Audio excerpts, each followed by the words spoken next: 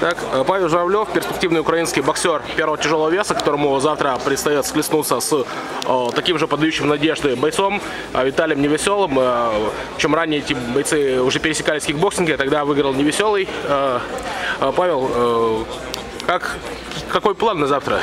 Ну, во-первых, спасибо за такую, значит, хорошую характеристику, которую дали в начале меня.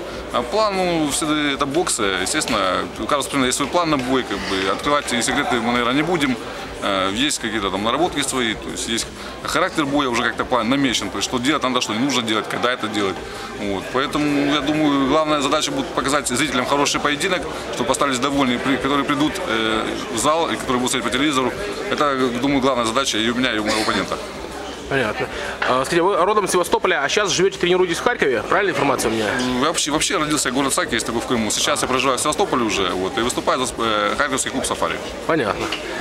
И, скажите, вы выступаете параллельно, так понимаю, в боксе и в к-1. На что основной акцент делаете? На карьеру в каком из этих видов спорта? Потому что... Ну, поскольку мы выступаем и там, пока что мы, конечно, не определились, потому что мой первоначальный род занятия это к-1, к-1, который называется. Вот, бокс нам, естественно, интересен, потому что вроде бы многие могут сказать, что где-то что-то похоже, да, но когда касаешься уже более профессиональной работы, да, как турнир по профессиональному боксу является, то есть ты уже понимаешь, что есть везде свои нюансы, то есть начиная от работы ногами, дистанции и всего остального. Поэтому здесь попробовать силы во всех видах спорта. У нас есть возможности.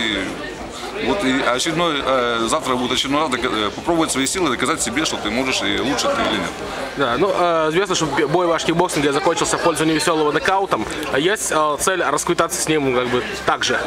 То есть тоже настроен на нокаут. На это да, можно смотреть по-разному. То есть предыстория этого боя была совсем, как бы, рассказывать я не буду, как бы, да. Вот. Естественно, да, результат есть результат, как бы, то, что было до боя, там, как я к нему подошел, это уже остается уже лично моими проблемами. Как бы, я считаю, что вообще бокс чем интересен, он всегда непредсказуем. То есть можно сегодня выиграть, завтра проиграть. Поэтому и даже в случае своего выигрыша, допустим, завтрашнего, то есть ты не будешь самым чемпионом. То есть как только ты сошел с ринга, начинается новая ветвь в спорте, и ты надо опять будет себя доказывать что-то. Поэтому этот отрезок времени, там 8 раундов, да, вот это есть час там своей славы, либо наоборот чего-то. Потом начинается все по-новому. Поэтому вот мы в эти 8 раундов завтра постараемся вложиться, что-то показать друг другу. Значит, Павел, а кто занимается вашей карьерой профессионального боксера? Потому что, в принципе, мало вас слышно, то есть любители кикбоксинга знают вас хорошо, потому что к-1 участвовали, представляли в европейском отборе Украину. А вот в боксе, интересно, то есть кто занимается вашей карьерой?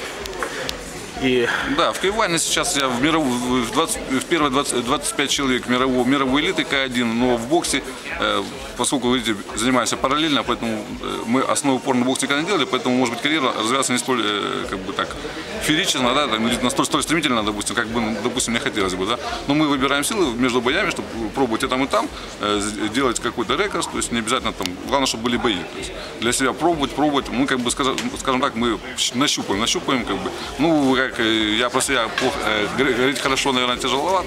Ну, люди, которые занимаются боксом, но не видят перспективы в этом, но я надеюсь оправдать их доверие. Вот. А вообще выступаю, конечно, спортивный клуб «Сафари» харьковский. Вот. И у нас договор, и, в принципе, занимается карьерой и там, и там. Понятно. А вы участвовали в турнире Biggest Bet, это Эгис Климаса турнир, да? Я, честно, не помню, где проходил, но это один из первых был, если не самый первый, на Евроспорте. Это был первый турнир, проходил на Кипре. На Кипре, да? Да. Там вы побили Гбенгой Олукуна, известного нигерийского боксера, который, вот, кстати, будет с Славой Глазковым, украинским тяжем, драться в Москве через неделю. Какой прогноз на бой этот Глазков-Олукун? Ну, что я могу сказать? Олукун, конечно, очень физически развитый спортсмен. Я просто помню его бой. Я, конечно, тот бой выиграл, как бы, но был этот бой очень тяжелый. И главный козырь, конечно, Олукуна, это его физические данные. То есть вес хороший, и рост, и вообще удары довольно-таки очень жесткие. Но, в принципе, я думаю, что у Славы есть возможность выиграть вполне этот бой. Ну, если не нокаутом, то по очкам точно. Ну, я на это надеюсь. Спасибо. Это был Павел Журавлев для boxnews.com.ua.